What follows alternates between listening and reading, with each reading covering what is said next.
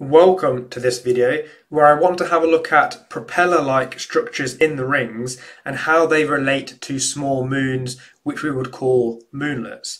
So firstly, moons inside the rings are not particularly rare. There are a few examples of those, and the bigger ones, like this one here, which is Pan, actually create a gap that goes all the way around the rings.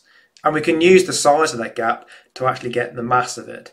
And you can see there's two gaps here. One of those actually is a smaller moon, so it's a smaller gap. So these are like sort of kilometre sort of size.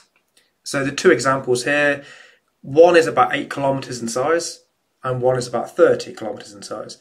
And the gap sizes scale with that mass of the moon. So actually you can use the gap size to calculate the mass of the moon. However, when you get smaller than that, so they're kilometre size. When you get to 100 metre sort of size, they just don't have enough mass or gravitational influence on the ring to carve out a gap.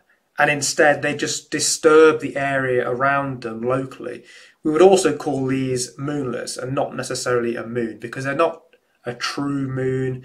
They're quite small. 100 metre sort of size is very, very small. And they're more like a large particle in the ring. So it's probably worth noting at this point that Saturn's rings are comprised of lots of small particles all orbiting around Saturn at the same time. It's not a solid structure, and the rings can be thought of as individual little moons all orbiting that interact with each other as well. So these are fairly large particles in the rings, which we then call moonlets. Now, instead of creating this gap, they just do a localized distortion around them. So if you have a look, that propeller-like structure, in the centre of that is where the moon is. And then you have these kind of propeller arms coming out from that in the direction that it's actually orbiting. And you've got a few examples here. There's actually quite a few examples really in the rings, but this is quite characteristic of a small object around 100 metre sort of size in the rings and the sort of structures that they actually form.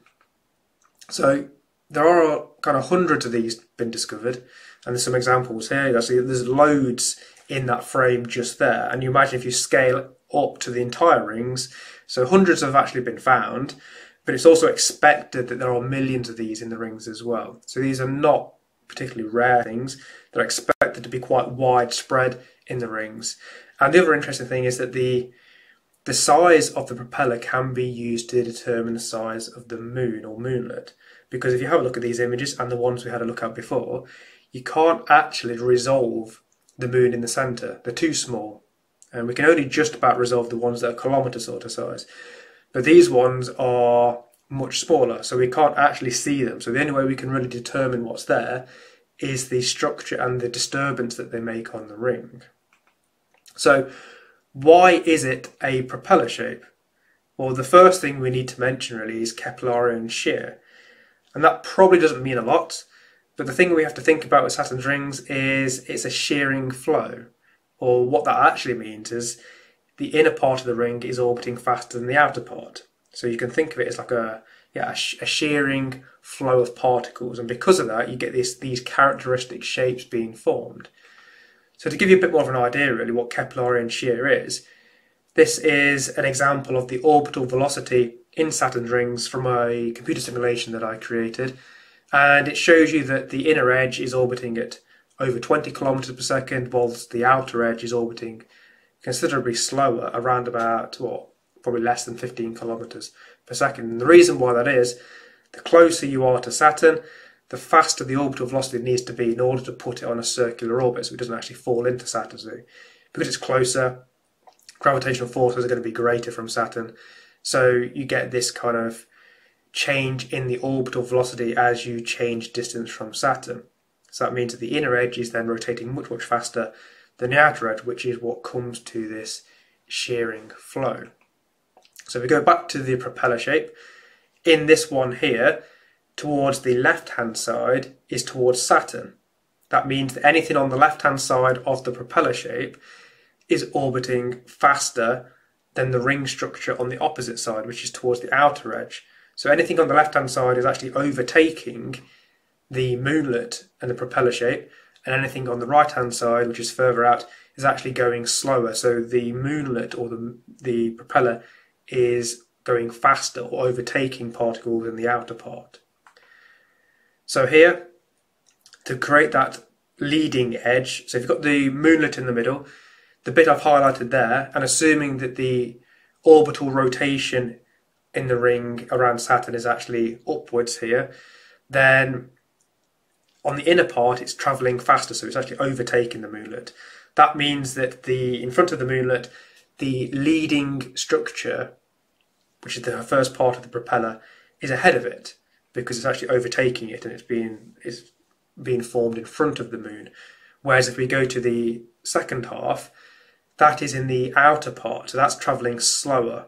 So that means that's actually on the trailing edge as opposed to the leading edge. And it's down to this Keplerian shear. And if that still doesn't make much sense, then hopefully this kind of visualization will. So if you were to put a camera on top of the moonlet and watch what happens to the ring particles around it, assuming that if you go down on here, that's towards Saturn, and if you go up, that is further away, you can see the relative movement of the particles in respect to the moonlet. So this is what causes that shearing flow. Anything closer to Saturn is travelling faster, anything further away is travelling slower. So you can see that that moonlet would overtake slower particles, yet the faster particles closer would overtake the moonlet. So what's actually happening and why are we getting the propeller shape? Well, one of those ring particles that goes to overtake it, or even actually the moonlet overtakes it, it gets closer to that moonlet and the gravitational force essentially scatters it. It changes its orbit because it pulls it towards it, and it changes its trajectory in that reference frame. And that happens to lots of particles all at the same time. And because their orbits are changed, they kind of overlap onto one another. And they, in turn, all together, create half of this propeller shape. Now, if you go to the opposite side, so if you go a little bit further in or further out, which is the opposite one, it does exactly the same thing, but in the opposite direction. And because of that shearing flow, it's done it in a slightly different way. So this time round, it does the same thing, but you get the other half of the propeller shape occurring on the opposite side. And then in turn, they all add up together. So all those ring particles doing a similar sort of thing are disturbed and they overlap and create a higher density part where the propeller shape is. So finally, really, if you've got a bigger moonlet, you get a bigger propeller because they have more mass and their gravitational interaction with the nearby particles is greater. So even though we can't see the moonlet in the centre, we can measure the size of that propeller because actually those are quite straightforward to see or easier to see because they're bigger. And then we can determine the size of the moonlet purely from that. And that's how we've determined that these are around about 100 metre sort of size compared to kilometre plus size for the ones that create the full gap. So thank you for watching, and if you enjoy, then check out some of the other videos.